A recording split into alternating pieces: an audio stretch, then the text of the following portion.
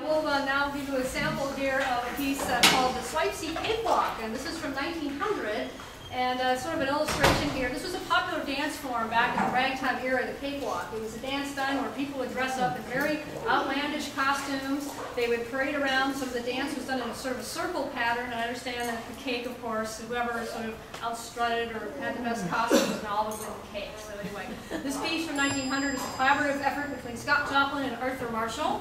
And we think that probably Arthur Marshall, he was a ragtime composer from Missouri, probably wrote most of the piece. But we think probably Joplin contributed somewhere along the way, maybe in the trio. So anyway, here's a Swipesy Cakewalk.